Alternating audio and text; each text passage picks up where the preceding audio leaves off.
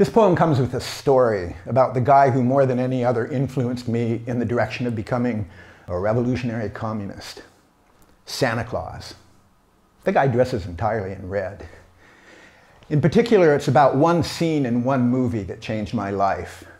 Miracle on 34th Street, the original version with John Payne, Maureen O'Hara, Natalie Wood as the little girl, Edmund Gwenn as Santa Claus, and don't worry, I'm not going to tell you the plot of the whole movie, just one scene.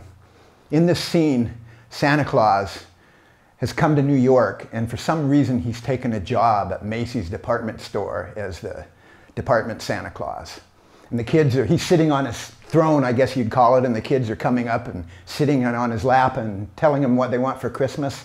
And you can see that the next mother, as we think, and her child, that the mother's really anxious to come and talk to Santa first. And she rushes up to him and says, listen, I'm not her real mother, I'm only her stepmother. Her mother and father were murdered by the Nazis in Amsterdam. And she just got here, she just got off the boat, and she doesn't speak a word of English. And I've tried to explain to her that you're not going to understand what she says. But she says, no, no, no, you don't understand. Santa Claus is for every little boy and girl in the world. And I'm a little girl, so of course he'll understand me. I don't know what to tell her. Her heart's already been broken. Now, of course, if this were real life, the guy would say, well, fuck, I don't know. Buy her a present. Here, buy her 3. Here's a catalog. But it isn't real life. It's a movie. And in this movie, it's the real Santa. So he says to the mother, don't worry. And then he turns to the little girl and says, well, I don't know what he says, because it's in Dutch. And her eyes light up, and she runs and jumps on his lap, and they sing a song about Sinterklaas. And when I saw this, I was the same age as the little girl. I didn't know anything about the world. But I knew that's the way it should be. That whenever you went on a long trip, no matter how long and hard, especially if it was long and hard, the first words you should hear when you get there were, welcome home. So I've been trying to write a poem or a song that would express this for pretty much all my life.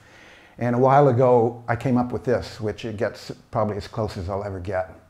It's called Crazy Santas Occupy the World. Imagine you were this cool old guy who loved children, truly and deeply. Loved every beat of the way they stiff little tick-tock walk and the monkey talk and the roar or the buzz or the whisper or the butterfly why of honey and wonder and thirsty hunger. They give you their hand with everything in it, and your heart lurches into, give me a place to stand and I will move the universe, squeeze it down into the perfect toy to light the smile inside your eye. Would give you anything. Imagine this, multiplied by every newborn smile in the heartbreak world. If you could be Santa for every boy and girl. Imagine a magic workshop powered by twinkle of the eye drive, quantum indecision, and reindeer jive. Every elf in all 11 dimensions, drugged and demented, but working with manic precision. Just in the nick of time engine, that's why they call you Saint Nick. And in the back of the sleigh, a bag big enough to carry its weight and wishes. This is it. The delicious, impossible minute when every child on the planet is given the one perfect gift that says, this is your world, and you belong in it. Imagine you could do this one wonderful thing, but for the rest of the year, that was all you could do. And the toys would go out and be used up and worn out and broken, and that was good, the way it should be. That was why you would build them. Toys were made to be broken, not children. But in the war-torn days of the in-between year, the names would change, but it was always King Herod's reign. And his soldiers would go from door to door with bloody swords while you all worked on through tears and horror, knowing you could never make it right, no matter how magical that one perfect night. What would you do? Would you go on working when you could only give the one magic minute? Better than nothing, and who could argue with arithmetic? Or would you go crazy with the weight of anger and grief? Would you feel responsible? Would you feel like a thief living a life so sweet, full of hard work done well, when so many children are living in hell? Some people can't ever get enough. Give them a minute and they want eternity, the kind who can never be happy with even a scrap of cruelty. They go crazy at the thought of one child dying a needless death. They can't rest. They've got to be moving, doing, making more than a difference, making everything different.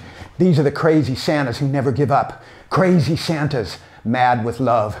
Crazy Santas get up at the crack of dawn, work boots on, march out into the street, onto the field, get beat, fight back, get shot at, don't stop, live life hot-wired. Crazy Santas are dangerous, but it's a dangerous world. Some people can't help fighting back whenever they see the weak attacked. They live like champions in the army that never had a chance. Some of them pick up the gun. Some of them live like saints. All of them are powered by love. All of them make mistakes. Some say we need more magic minutes. That's the best we can do. But I believe we need to reach out for eternity. We need to be crazy Santas who never give up. Crazy Santas, mad with love.